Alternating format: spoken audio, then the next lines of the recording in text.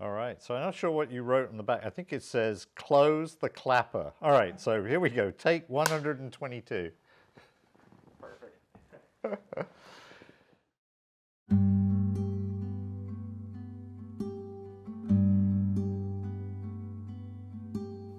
One of the first things that got done back in '97 was an inventory of all of the barrels. So we're meeting to discuss this with Ronnie and Leonard because they're in charge of the barrels and the barrel inventory.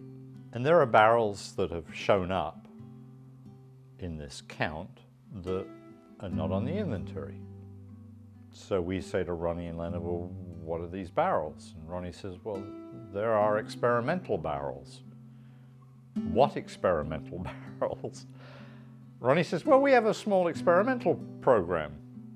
What experimental program? Do tell more about this. He says, well, you know, we've been doing this for quite a while. Oh, lovely. I mean, do tell us more. And he said, well, you know, we're not convinced the way whiskey is being aged today is necessarily the way it should be aged in the future. So we've been experimenting with different wood finishes, different seasoning of the staves, because if you go back to the conversation about the barrels, you chop down trees, you turn them into staves, but the staves have to season outside. You just can't turn them immediately into barrels.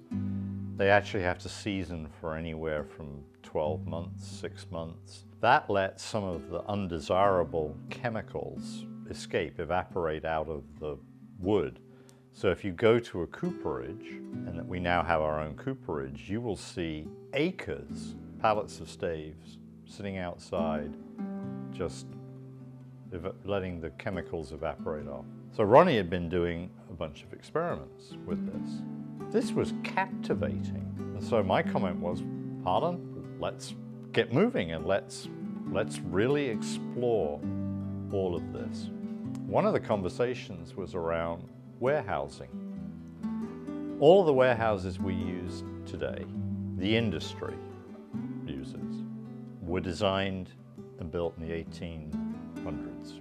Right? That was when they first started building warehouses. So there was no science in the construction of these warehouses. There was nobody that said, oh, this is the ideal design of a warehouse.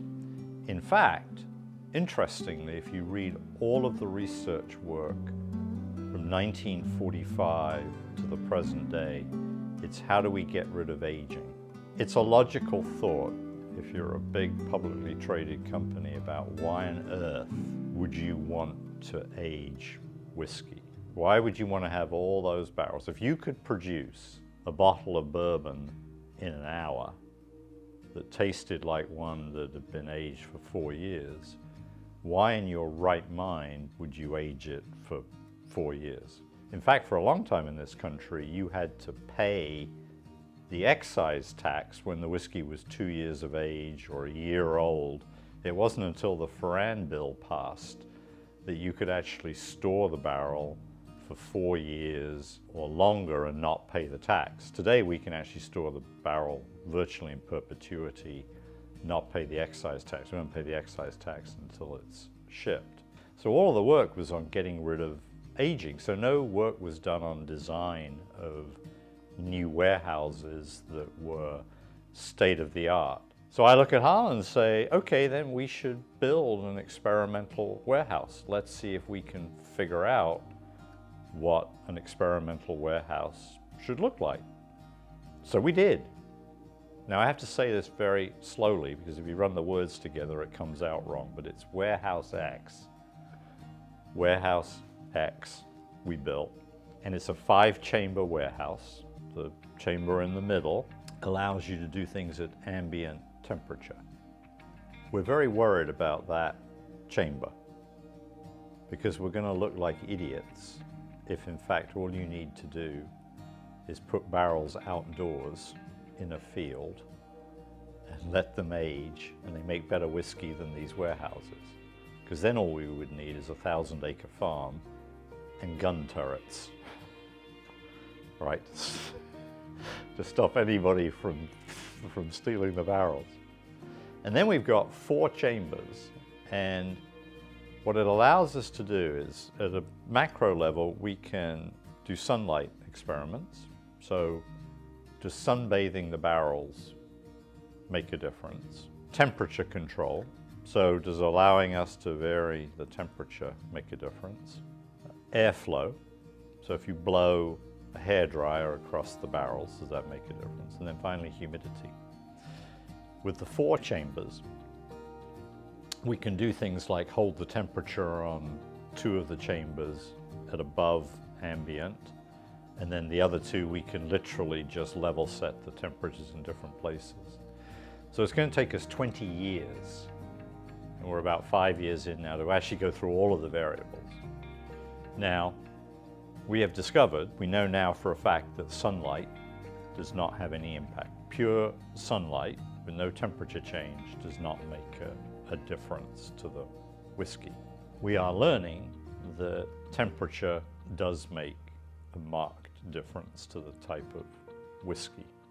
Part of the genesis for this was the tornado that blew through here in 2006 and took off half the side of our beautiful warehouse C from the 1880s. And we ended up having 200 or 300 barrels sit out and sunbathe for the entire summer of 2006. And it produced unbelievable whiskey, which we then rolled out as E.H. Taylor's Tornado Surviving Whiskey. It was a little bit tongue-in-cheek to start with, but the juice got rave reviews, and it's become an iconic collector's item. But it gave us a bit of a clue that, boy, something there. Was it the sunbathing? That was what got us to the sunlight. Or was it, in fact, it was the temperature that was making the difference. And then we have the airflow and the humidity tests yet to construct. But I think the premise of this entire experimental program, which is called Holy Grail. So Holy Grail is a bit tongue-in-cheek because it's either Monty Python, we have not got a catapult yet, but we might. Or it's like the real Holy Grail, which is what is it, where is it, people don't agree on what it is, and then if you find it, can you capture it, can you keep it? So the idea is we don't believe that the world's greatest American whiskey has yet been made. We do not think. So we said, all right, let's go find the reviews by credible critics of the best 20 whiskeys on the market. So we did. We then dissected those reviews and we listed all of the attributes. So we know what the critical community thinks is a really great whiskey. We've then attached that to all the chemicals that will drive that. So we've gone through and we've listed out all 187 chemicals that can drive that difference in the liquid. So we know what we're looking for. The trick is now is how do you do it naturally? We could get in a lab and we could have a little bit of this and a little bit of this and you could fix it. But that's not how you go about making real whiskey. It's a naturally occurring process. And that's what Holy Grail is to make the whiskey naturally. Now, Harlan's got underway thousands of experiments. So his next comment to me is, well, this is disrupting the orderly operation of the distillery at a time when we're trying to make more whiskey. So I said, what's the fix? He said, well, we're going to have to build a micro distillery to cope with all of these experiments. So I say, like an idiot, well, that's perfect. We'll build it where the visitors are, right? So the visitors can see all of this. The fire marshal thought putting a potentially explosive device right where all the tourists are was a spectacularly bad idea. So we're looking around the distillery and Harlan says, I tell you what we can do. Once upon a time we used to make our own yeast here. Making yeast in a distillery is a very bad idea. It's a delicate process. It needs to be done by professionals, and if you screw it up, you're going to get wild fermentation. What does wild fermentation look like? When you take a Coke bottle and you shake it and you take your thumb off it and it goes whoosh, that's what a wild fermentation looks like. And in a 92,000 gallon fermenter, that's not a very good idea. So we gave up making yeast and we idled the yeast making room. Turns out all of the yeast tubs were easily converted into cookers and fermenters. So the perfect place, and where our micro still, E.H. Taylor's micro still is today, is in the old yeast room. It's a wonderful repurposing of an asset. So now our experimental program has Warehouse X, we have the micro distillery, and now we have Warehouse P, which is a super secret warehouse that we're doing all kinds of aging experiments in, and it's working. We will, in the next year or so, launch a product out of Warehouse P that we think is the holy grail of whiskey.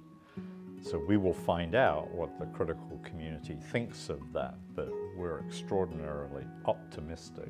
I will tell you the experimental program is a bit like Formula One racing, where you take the learning from that and you apply it to your everyday operation. So not only has it given birth to new expressions to delight consumers, like 4-grain and old-fashioned sour mash, but it's also allowing us to continue to improve the quality of our everyday whiskey. So it's been a fantastic, phenomenal program.